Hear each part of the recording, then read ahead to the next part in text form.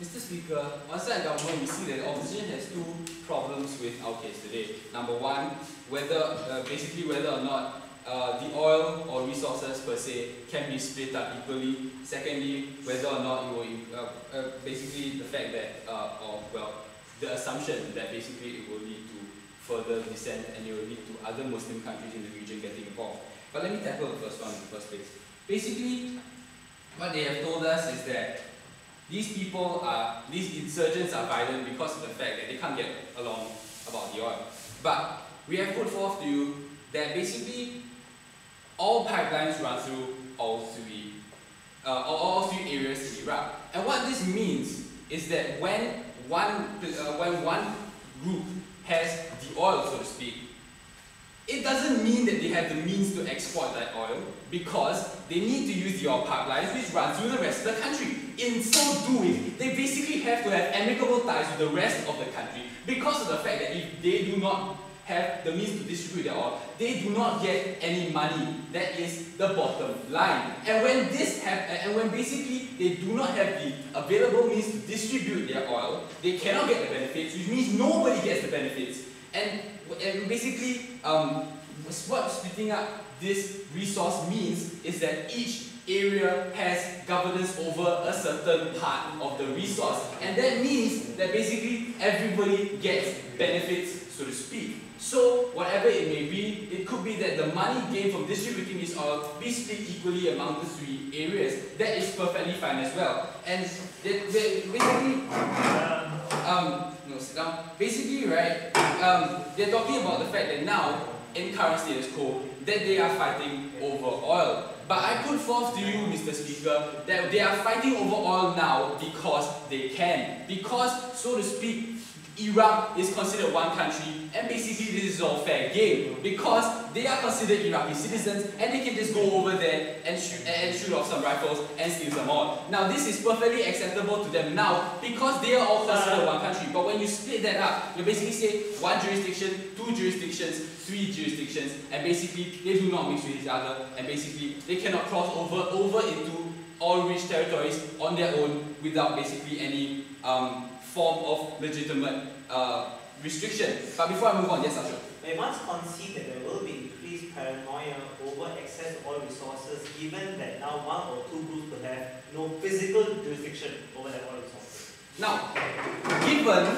paranoia already exists, given they already don't know what's happening to their oil, but consider the fact that while you do not control the oil, you control the means by which their oil gets to somebody else. You control the means by which their oil is of value. And that is definitely something of value to the people in the other territories, be it whether or not they have the oil in presence. But now, let's talk about their second issue, where they have an issue of basically talking about the fact that other countries, which are Saudi Arabia majority Sunni, Iran majority Shiite, and Turkey with the Kurd rebels. Now, basically, what opposition has come out and said is that they will support their own factions. We see, ladies and gentlemen, that there's nothing wrong with them supporting their own kind, supporting the now split up regions, but in this case, because of my first point in which I have shown how basically the oil can be distributed and can be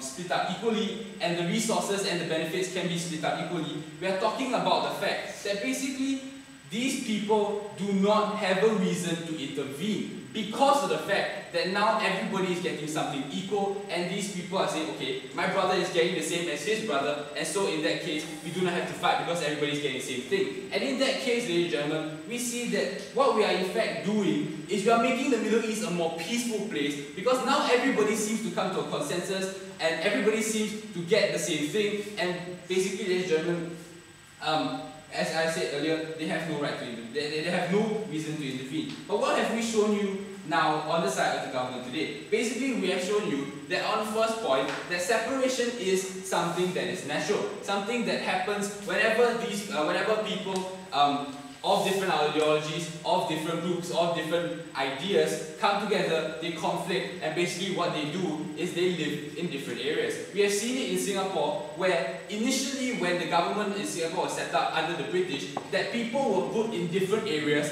because they were different. And what we see, ladies and gentlemen, is it is perfectly normal to split somebody up because he is not like someone else, and he is reasonable, well, not reasonable, but he has the ability to cause some damage to that person and that person to him. We see that when somebody has, when violence is possible, when violence is in fact imminent, that splitting up a group of people is in fact the right thing to do, because you limit their ability to do something to each other. Now, we have also shown you in the second point that we are basically removing an excuse to fight, because now we are saying that now this is your territory, that is his territory, and that is that guy's territory. Basically, what we are doing is we are splitting them up because number one, they cannot get along, pretty much that's the entire reason, and number two, now when they have jurisdiction over their own resources, when they have jurisdiction over their own facets of the oil trade, which is so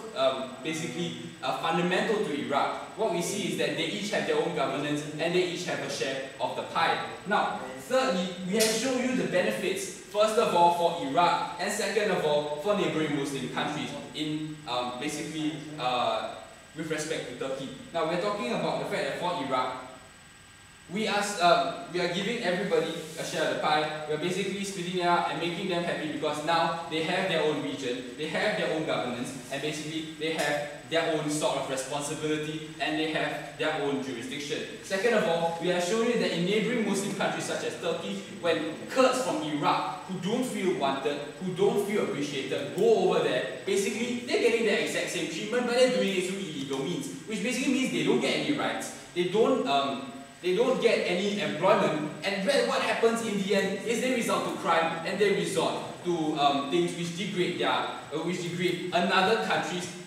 fabric of society. And we say that is wrong, and we say that when you give the Kurds their own property, basically they have a reason to stay and they have a reason to not go mess up somebody else's country. We believe on these 3 points, on the fact that there is natural to separate, on the fact that we are removing the excuse to fight, and on the benefits that we have shown on being able to split up the oil equally and to split up the resources equally, we beg to propose.